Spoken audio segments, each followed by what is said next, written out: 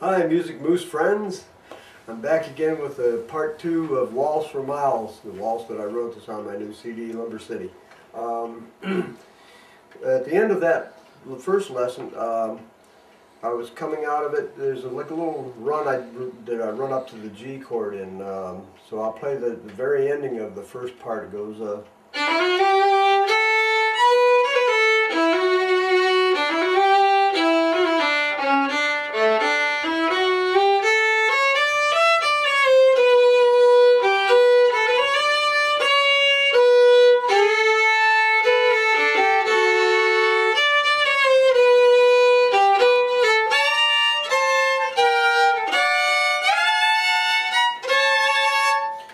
Talk about that right there a little bit.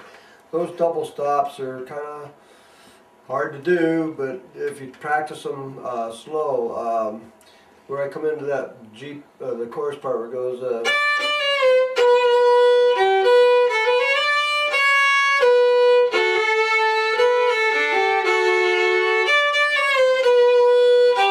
and it goes to a G minor here. Then I play a D chord, slide up to the third position, and I play an A there. Then back into the tune.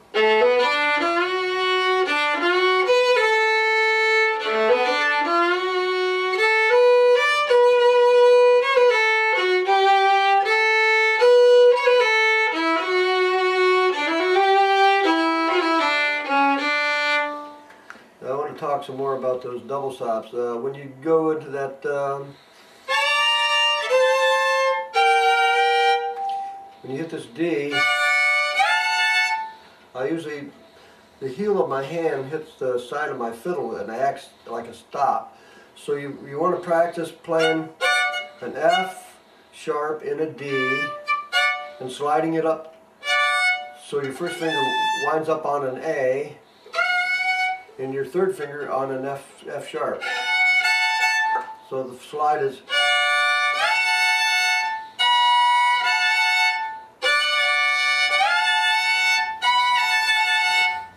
that's probably about the hardest part of the whole tune is those double stops where